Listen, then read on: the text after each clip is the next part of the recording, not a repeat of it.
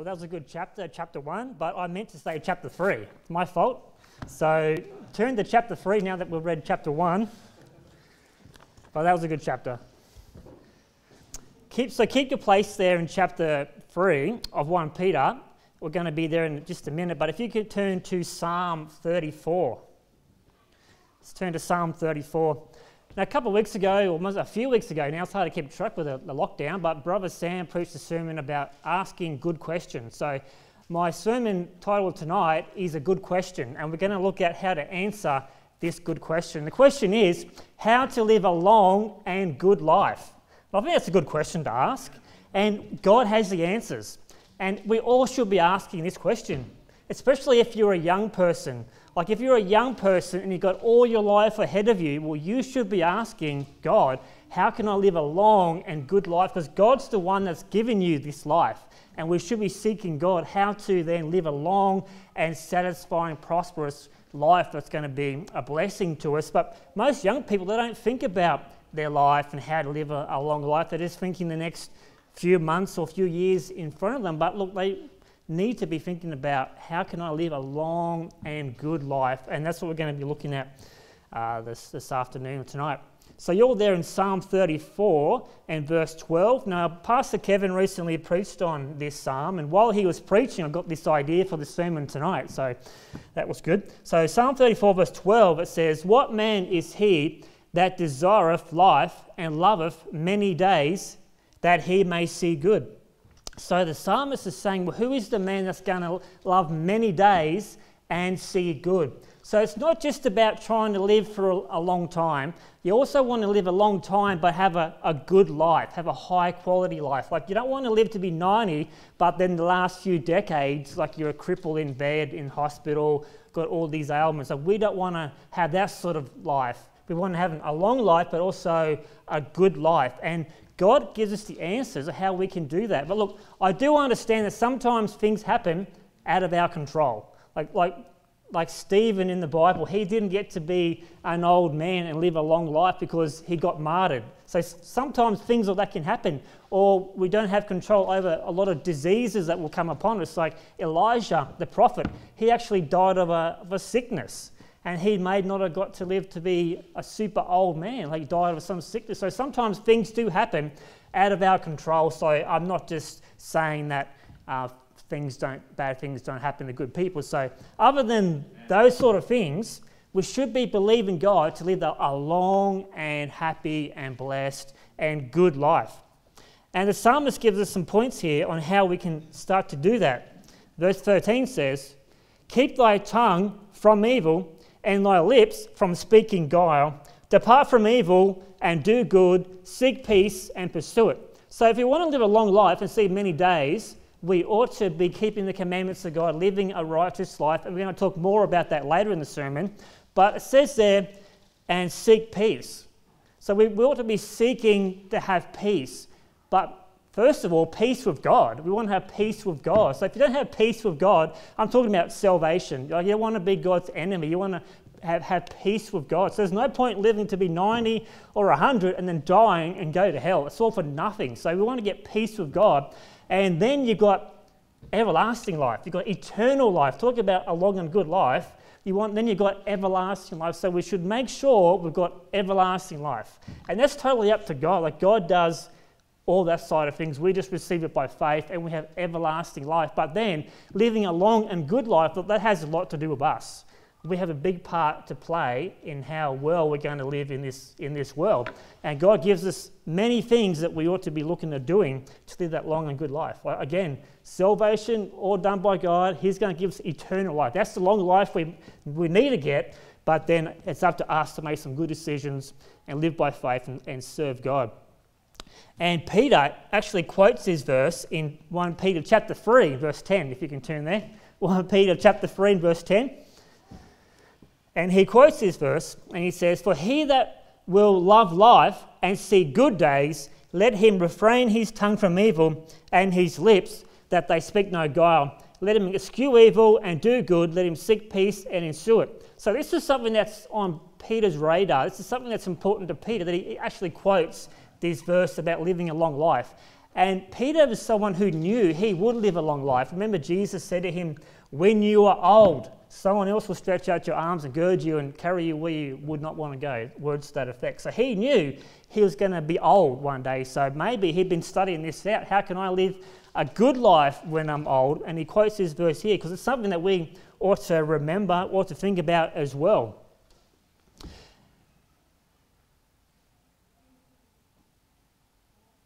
So if you can now turn to Joshua chapter 14. Joshua chapter 14. While you're turning there, let me read to you some verses.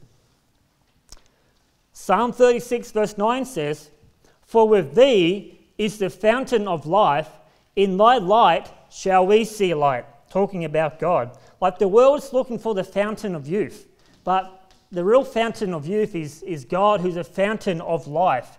So when we're seeking after the Lord, we're going to find life in the Lord, not in the world or anywhere else, but it's going to be only in the Lord. In thee is the fountain of life. And then Genesis 15 and verse 15, chapter 15, verse 15 says, and thou shalt go to thy fathers in peace, and thou shalt be buried in a good old age. Well, that's a promise to Abraham.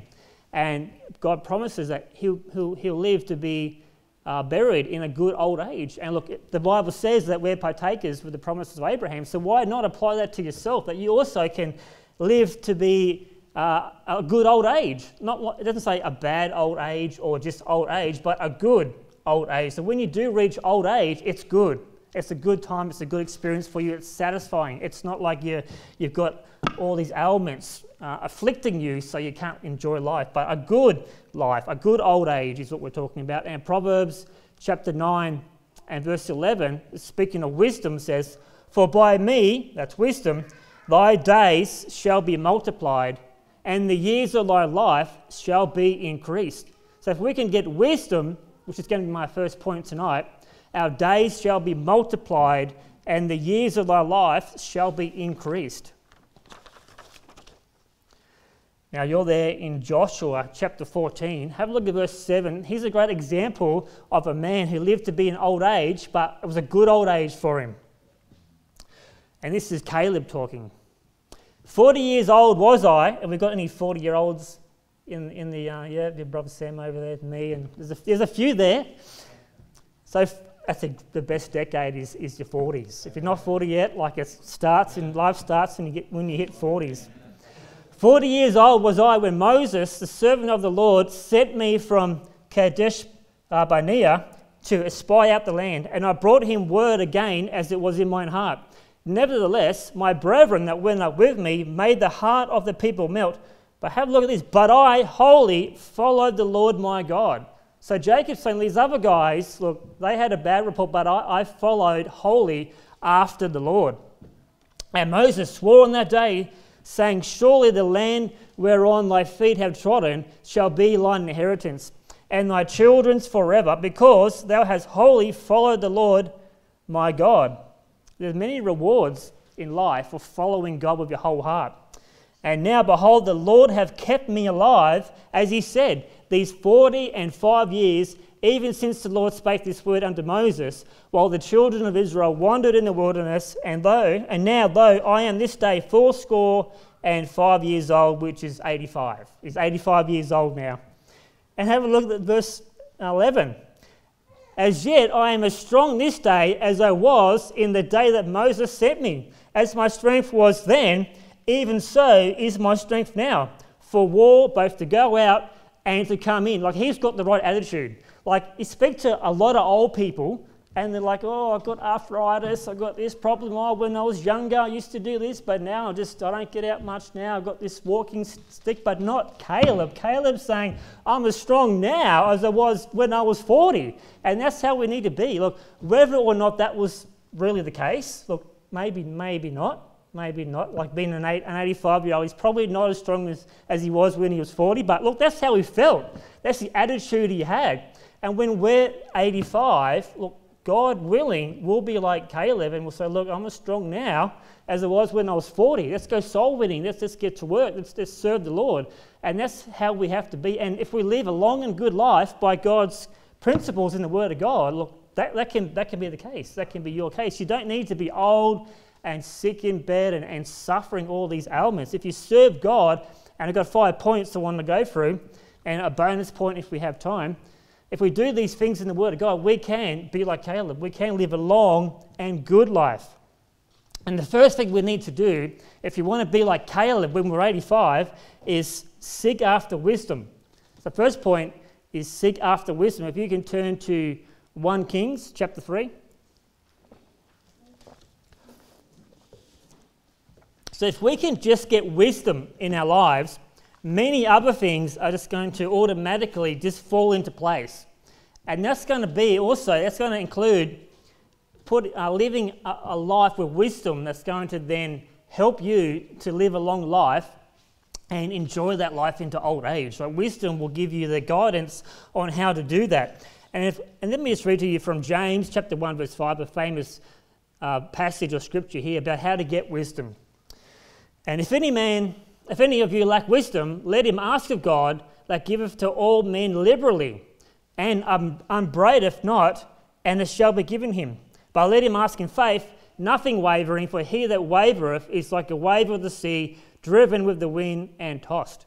So we can get this wisdom by just asking God for it, who gives it liberally, like not just in small amounts, but if you ask God in faith, he's going to give you a liberal amount, a generous amount of wisdom. And wisdom is the principal thing. Wisdom is going to guide you and help you to make great decisions in life and cause you to actually make the right choices and the decisions now, that when you are 85 and 90 and 95, you're going to be living still a satisfied, fruitful life. And 1 Kings chapter 3 and verse 12.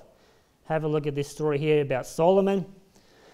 And this is after Solomon's asked God for wisdom, and God's given him that wisdom, and says, Behold, I have done according to thy words. Lo, I have given thee a wise and understanding heart, so that there was none like thee before thee, neither after thee shall any arise like unto thee.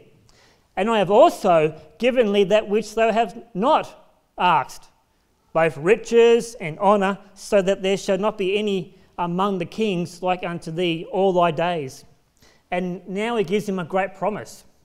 And if thou wilt walk in my ways, to keep my statutes and my commandments, as thy father David did, then I will lengthen thy days. So he gets this promise of a long life. He didn't ask for long life, but now God's saying, look, I'm going to give you long life if you just keep my commandments. Remember Psalm 34 and 1 Peter chapter 3 talked about eschewing evil and seeking peace, seeking after the Lord. So it's the same thing here. If we keep God's commandments, we have this great promise of our days being lengthened. And it's going to be one of my points later as well. And if we have wisdom, then we're going to be living according to the Word of God. Proverbs chapter 3, if you can turn there.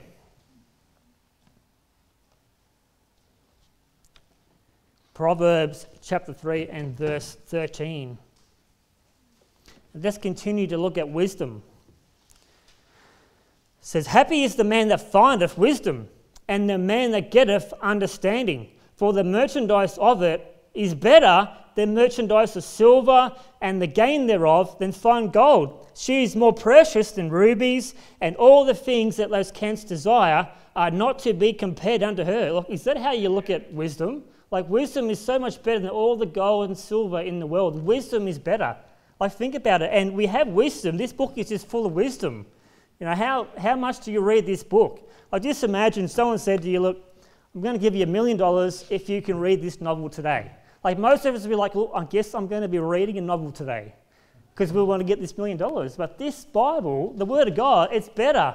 It's got something better than riches, better than silver and gold, yet we hardly ever read it.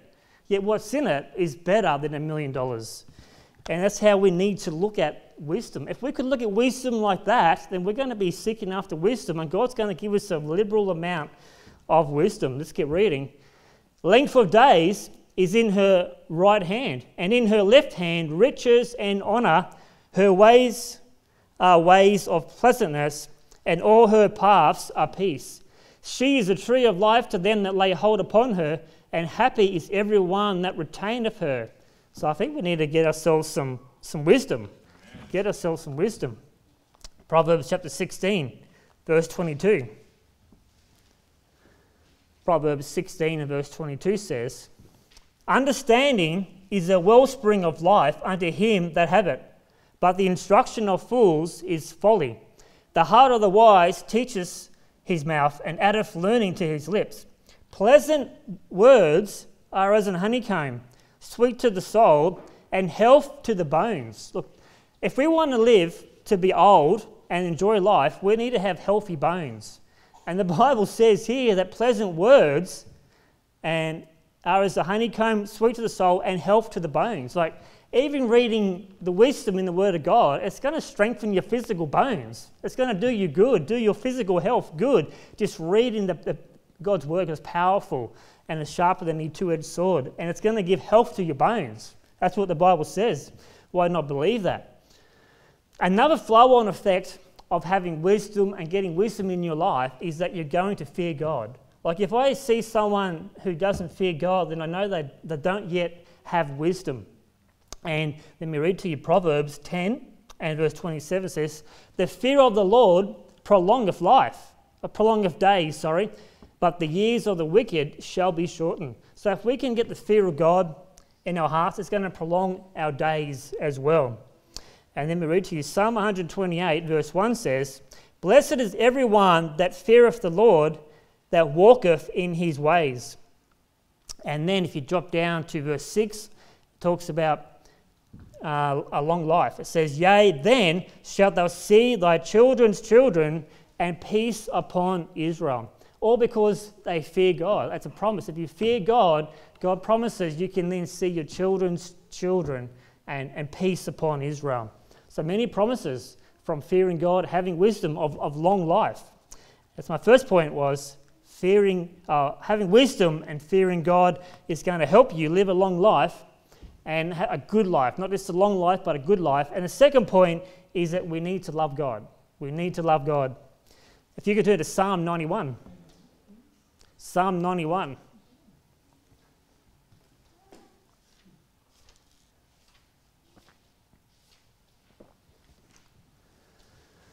Psalm 91 verse 14 says, because he hath set his love upon me, therefore will I deliver him.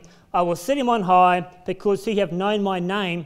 He shall call upon me, and I will answer him. I will be with him in trouble. I will deliver him and honour him. And verse 16, here's a great promise. With long life will I satisfy him and show him my salvation. So if we love God, God promises, I'm going to give you a long life to satisfy you. Not to punish you because you're sick and you're a cripple and you can't live life, but a life that's going to be satisfying. And that's what we're talking about, a long and good life, a long and satisfying life. So we ought not to fear getting old. If you have God's promises, you have God's wisdom, you love God, you should expect to live a long, good life and a satisfying life where you're going to be satisfied, you're going to be content, you're going to be happy, and you're going to be blessed in old age. That can be yours. That's what God promises.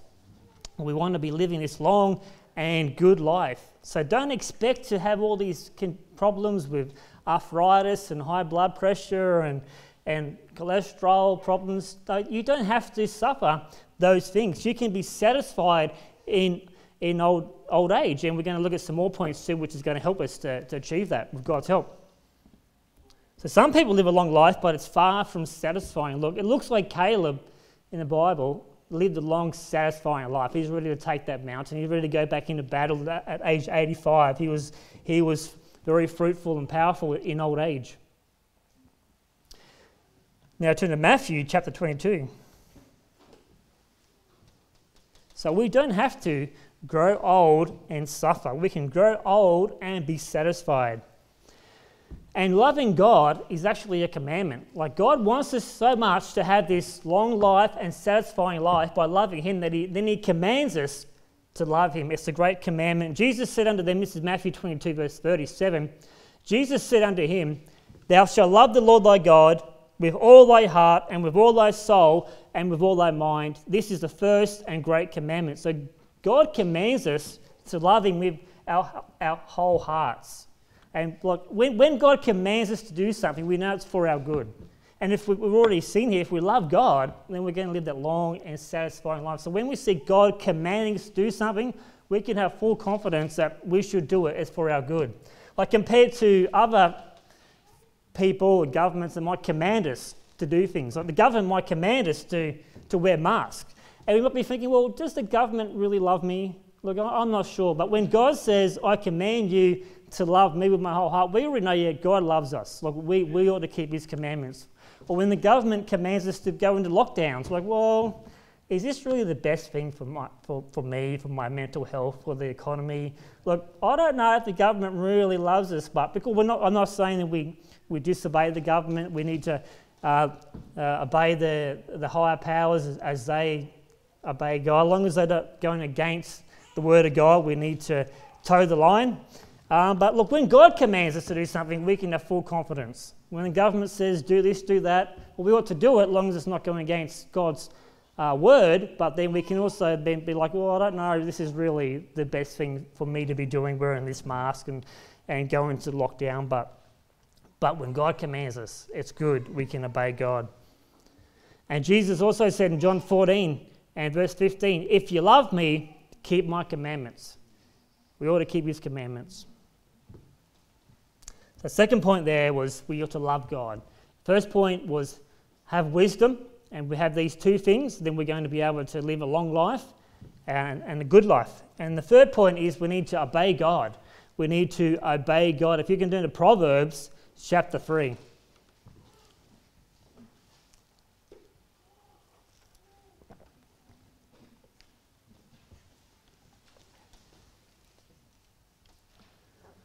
Proverbs chapter 3 verse 1 says, my son, forget not my law, but that thine heart keep my commandments.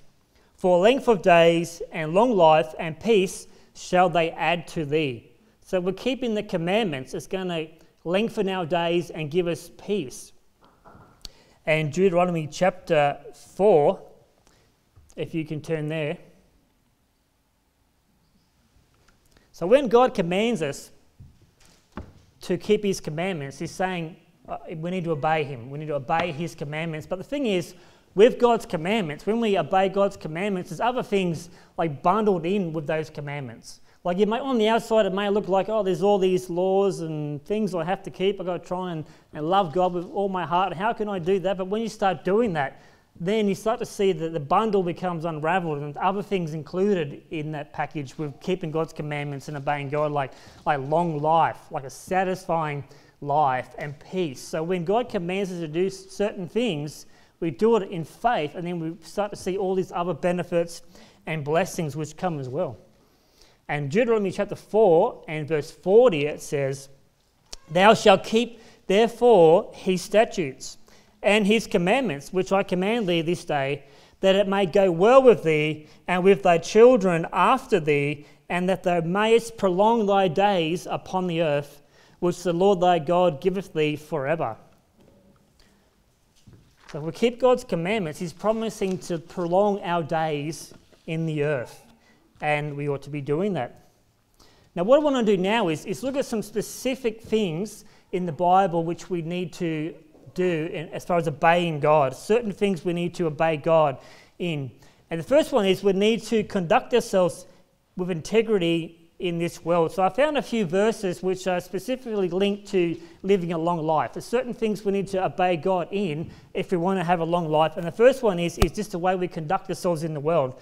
So if you can turn to Ephesians chapter 6, I'll just read to you from Deuteronomy chapter 25 and verse 15, which says, but thou shalt have a perfect and just weight, a perfect and just measure shalt thou have, that thy days may be lengthened in the land which the Lord thy God giveth thee. So this speaks to me about just conducting yourself in the world, in your workplace, whatever you may be doing with yourself during the day, with integrity, with a just weight. You're not being deceptive, you're not cutting corners in your workplace, you're not trying to deceive the boss or get out of work, but you're having integrity in the workplace.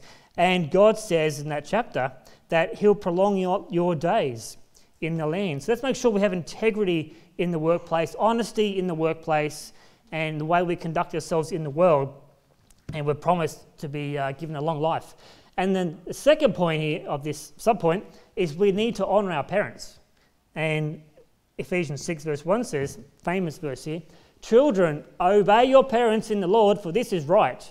Honour thy father and mother, which is the first commandment with promise, that it may be well with thee, that thou mayest live long on the earth. So here's a promise that as soon as you're born and you can start to comprehend things and understand things, you can then start to put long life in the bank, so to speak. You can start to work towards having a long life by honouring your parents.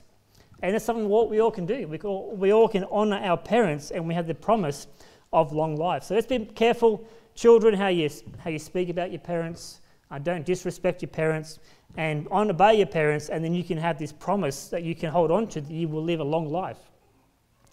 And I want to read to you from Proverbs 23. If you could turn to Psalm 92, I'll read to you from Proverbs chapter 23 and verse 22. It says, hearken unto thy father that begat thee, and despise not thy mother when she is old. So that's a good verse. So it's not just when you're young you need to obey your parents, but when you're old you don't necessarily have to obey them, but you still need to honour your parents. Even when your parents are old, when your mother is old, don't despise her. We need to be looking after our elderly parents. So when I'm old, girls, you need to look after your dad. Okay, don't despise your dad when he's old. Put him in the granny flat in the backyard with your family and look after your dad. But seriously though, you make sure you don't despise your parents. Make sure you think about your parents when they're old and look after them. They shouldn't have to go into a retirement home and have the government look after them. You should look after them. And that's how we can honour our parents, and also make sure we can have a long life as well. So you're there in Psalm 92. And another thing we have to obey God in if we want to have a long life. The first one was we need to conduct ourselves with integrity. The second one was that we need to honour our parents. And the third one is we should stay in church. We should stay in church. Okay, so Psalm 92 verse 12 says, the righteous shall flourish like the palm tree. He shall grow like a cedar in Lebanon. Those that be planted in the house of the Lord shall flourish in the courts of our God. They shall still bring forth fruit in old age. They shall be fat and flourishing. That's how we want to be in old age. Spiritually speaking, fat and flourishing in old age and bearing fruit. And if we stay in church, we have the promise that we can do that. Look, it's going to be hard enough when you're 80 and 90 and 70, whatever, to still be out there soul winning and being fruitful by yourself. But if you're in church and you're around if we all stay in church, there'll be a bunch of 80-year-olds in church. Like a bunch of 40-year-olds here now, but 40 years' time, we'll all still be together, hopefully, God willing, going soul winning as 85-year-olds, 90-year-olds, and bearing fruit in old age, because we're staying in the house of God, we're staying planted in the house of the Lord, but as well as being old folks, I'm sure there's going to be tons of young people as well, so it won't be just one of those grey-headed churches, I'm sure. And this leads me to my next point number 4, about how to live a long and good life, is we need to make sure that we stay profitable to God in old age. Make sure we stay profitable to God. Now turn to Philippians chapter 1.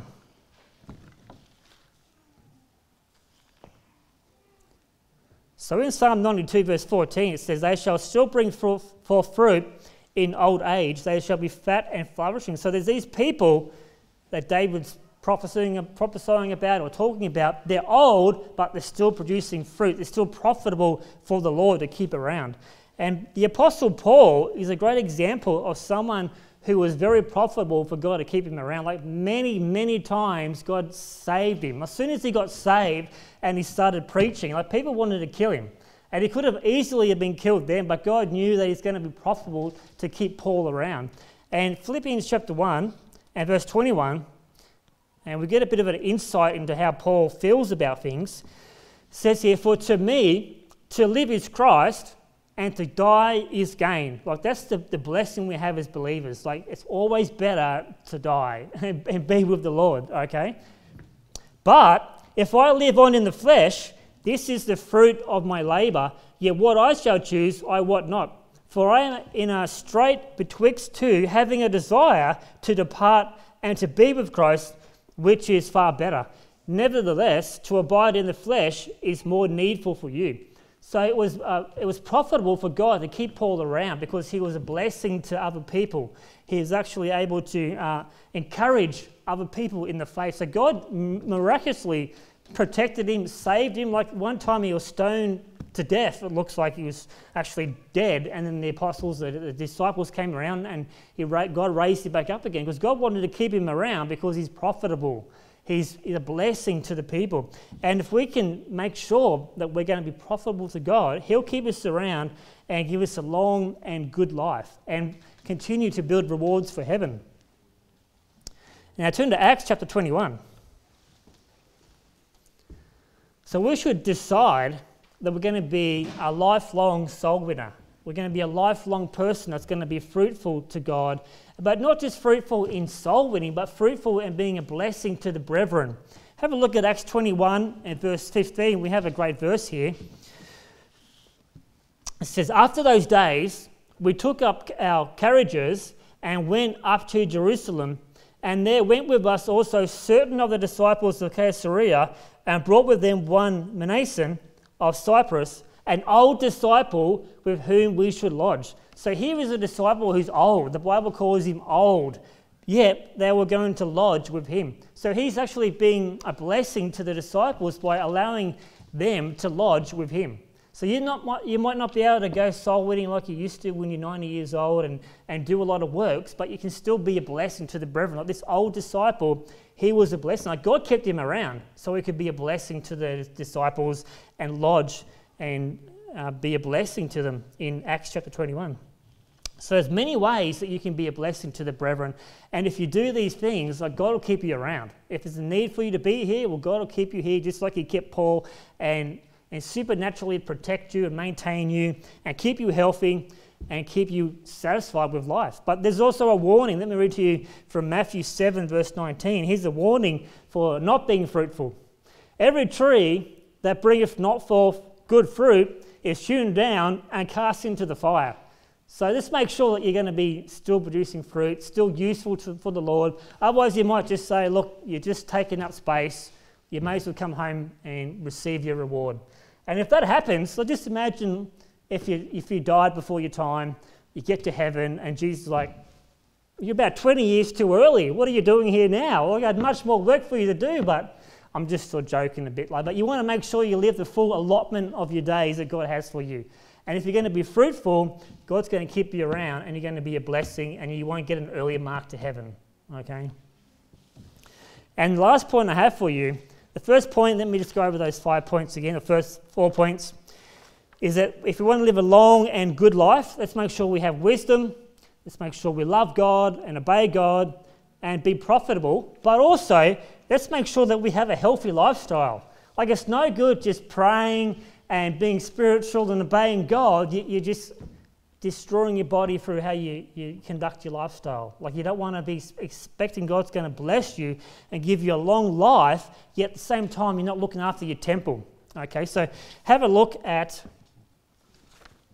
1 Timothy chapter 4. 1 Timothy chapter 4, if you can turn there. And so many of us can let ourselves down by how we take care of our body, how we take care of our temple.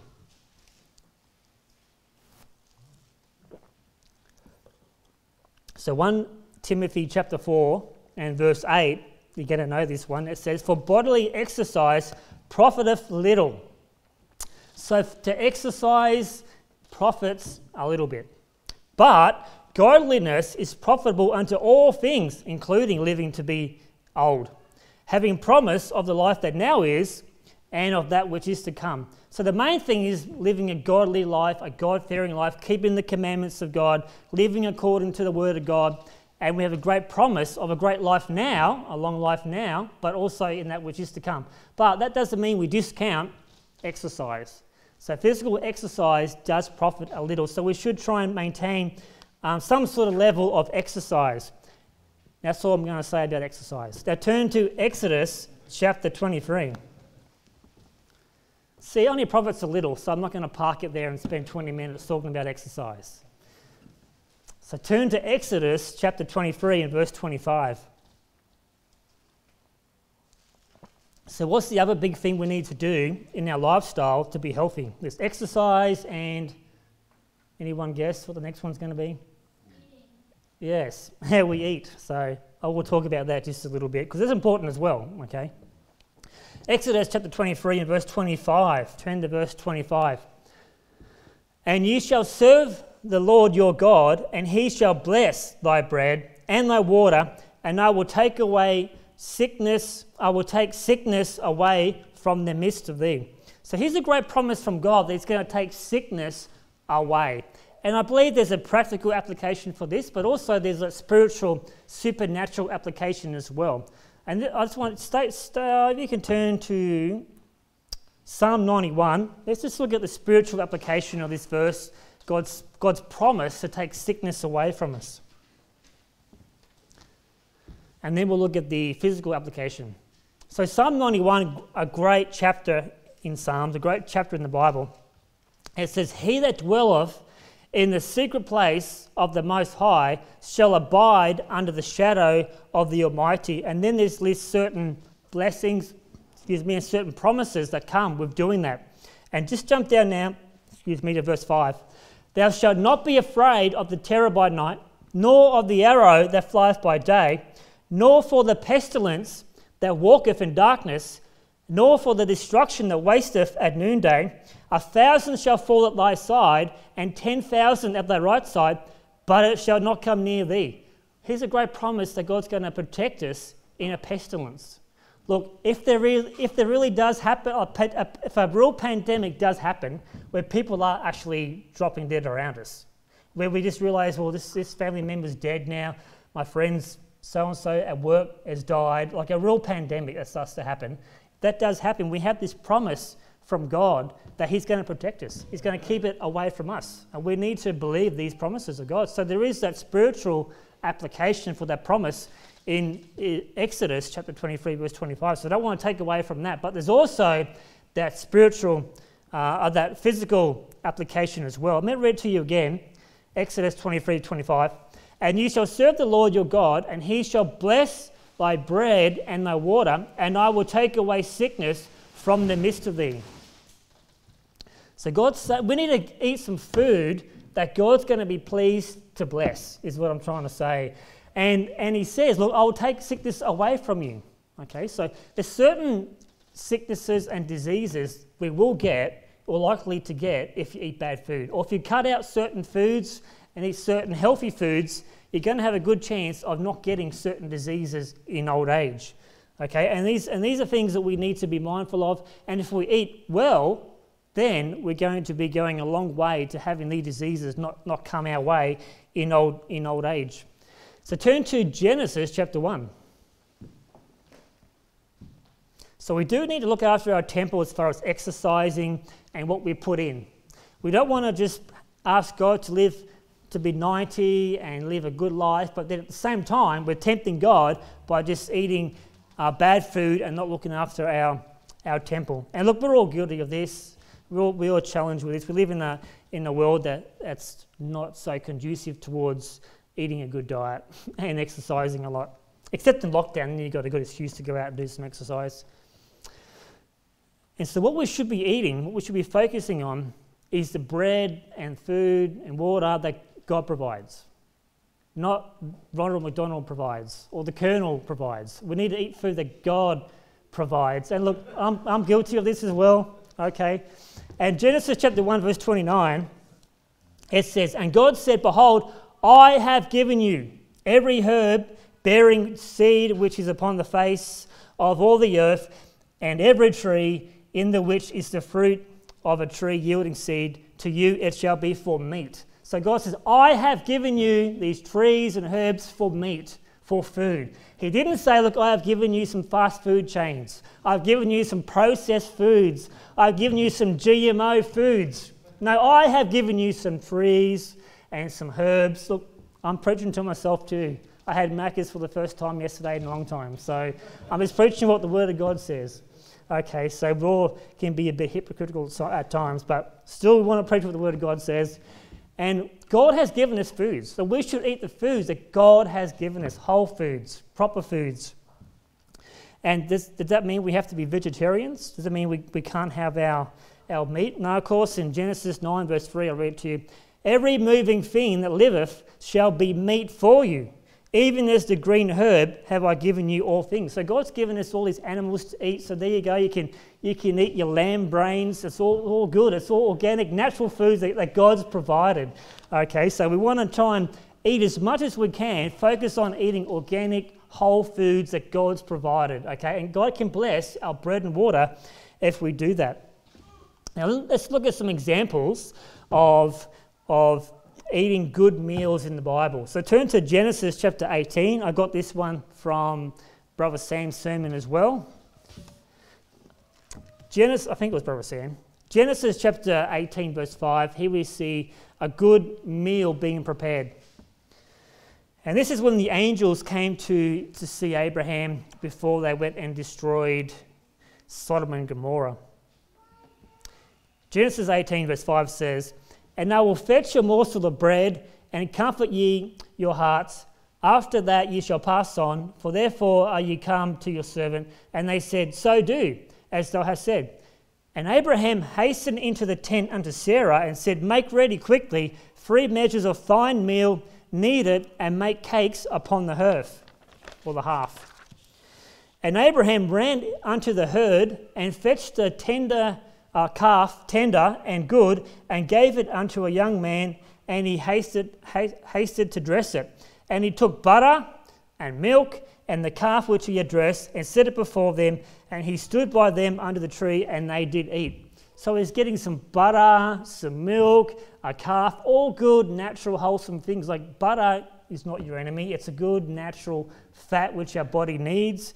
And some good, I bet you that was some pretty gnarly milk there with the cream on top. Great, organic, natural milk.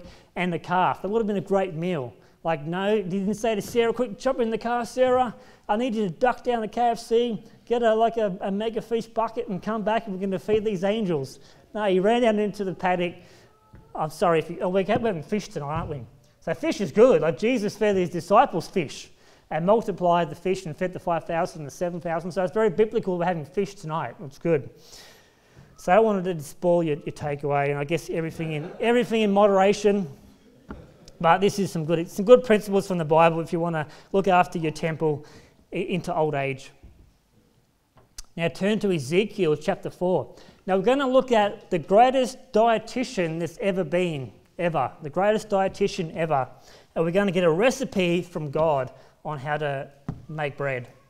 So turn to Ezekiel chapter 4 and verse 9. We're just about done.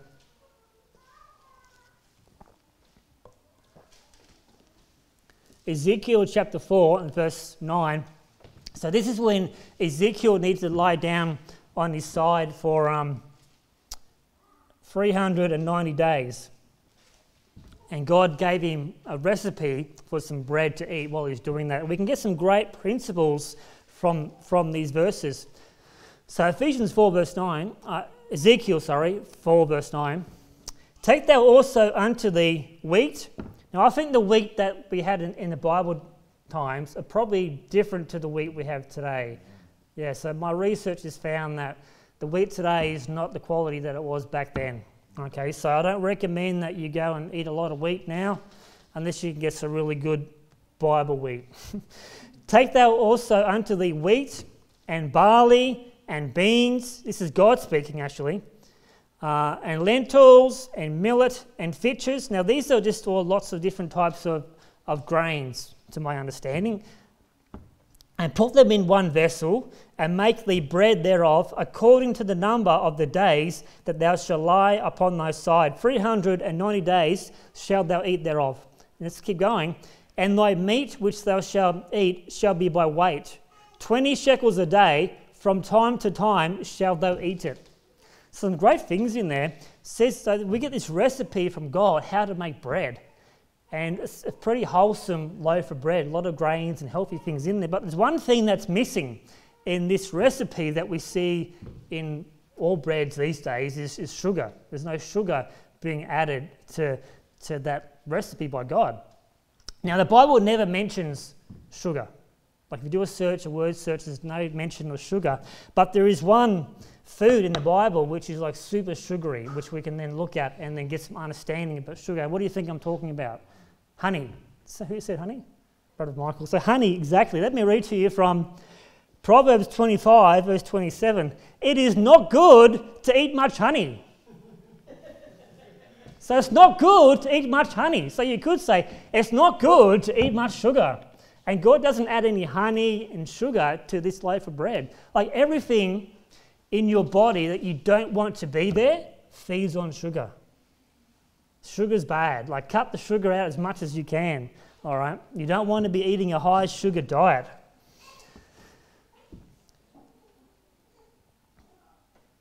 Now in verse 10 it says, and thy meat which thou shalt eat shall be by weight, 20 shekels a day.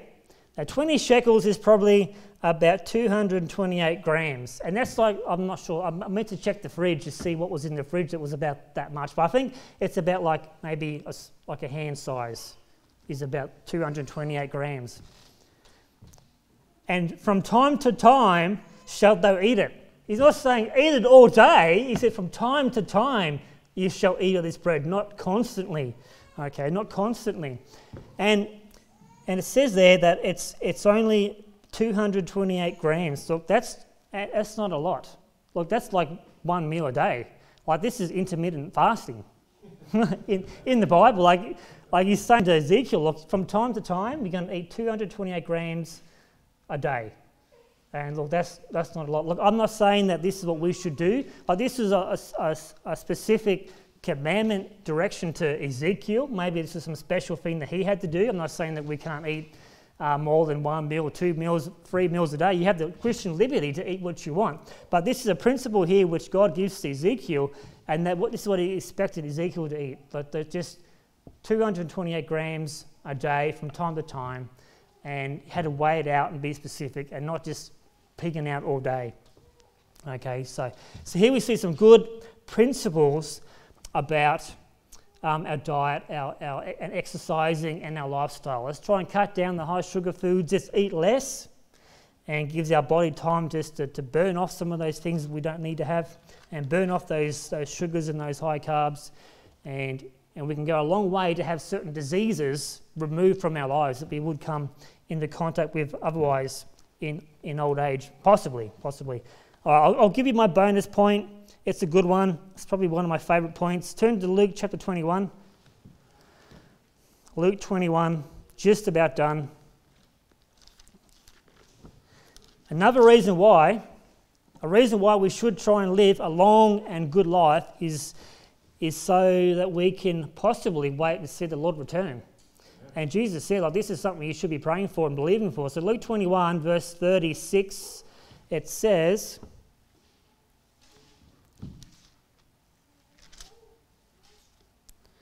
watch ye therefore, and pray always, that ye may be accounted worthy to escape all these things that shall come to pass, and to stand before the Son of Man.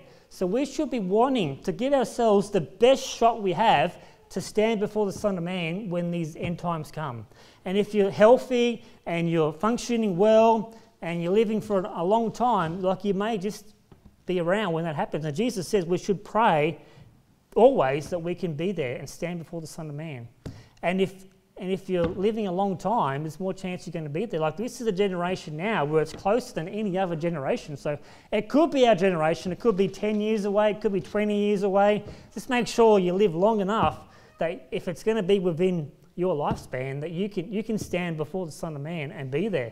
Like it'd be sad to die of high blood pressure and have a heart attack due to your lifestyle a couple of years before Jesus' return, when you could have been eating less sugar, eating better, and then you can make it stand before the Lord. Either way, it's going to be good when you get to heaven. It's going to be good. Let me close by reading to you from Job 42 and verse 16. After this lived Job 140 years, and saw his sons and his sons' sons, even for 4 generations. So Job died being old and full of days. So we want to die old and full of days and having lived a satisfying, fruitful life if the Lord doesn't come back first. So let's end it there. Let's pray.